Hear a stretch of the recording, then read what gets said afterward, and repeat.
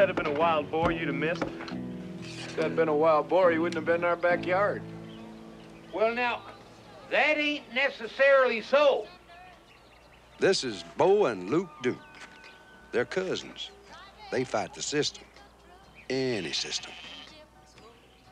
This is Hazzard County, where you never know what's gonna happen next. Hey, everybody! Listen! It's my song! Jessi Colter is singing my song! Come on! I wrote this song. I wrote it! That's Cousin Daisy. She works as a waitress, but aspires to better things. But Daisy can cause more trouble than a brand new baby. Uncle Jesse is the Duke patriarch. His word is law, usually obeyed out of love, but always obeyed. Well, who'd you say that was singing? It's Jessi Colter! And for all you folks ignorant of good music, Jessi Colter is one of the world's best singers, though I'm partial to June Carter myself. And that was Jessi Colter's latest on the Big 40 Country Hits album.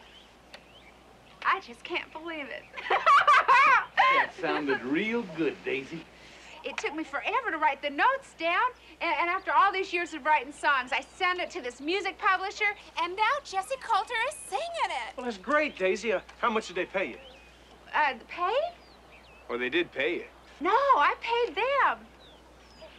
That's the sort of business we ought to have. Well, there was this magazine ad where you pay $50 and they publish your song. So I saved up all my tip money till I had enough, and I sent my song in, and I got this letter back saying it was published. Now, Daisy, some of those ads are for phony operations. You think Daisy's been took?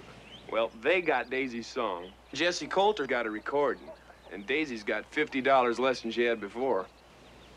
That's took.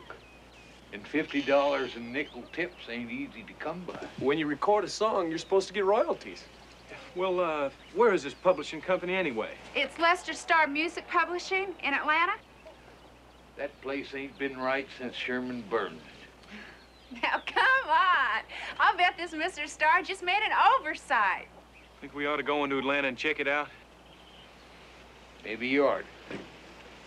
But, you gotta remember, boys, you gotta give them city people the benefit of the doubt. It ain't right to take advantage of them just 'cause they don't know no better, so just keep it simple. General Lee was their racing car. They built him from the wheels up. Although they had another car, when the boys expected trouble, they drove the General, which meant they drove him a lot. Now, why can't I go with you? It's my song. Because Jessi told us to handle it. Okay. But y'all be careful now. Uh-oh. Smell like the law, don't it?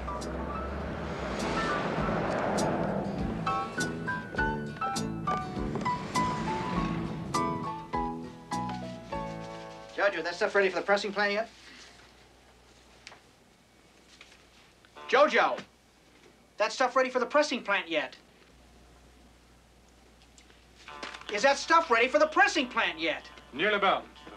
I'm expecting some hot tracks just ripped off in Nashville. They're coming in today, and I want them on this run. Yes, sir.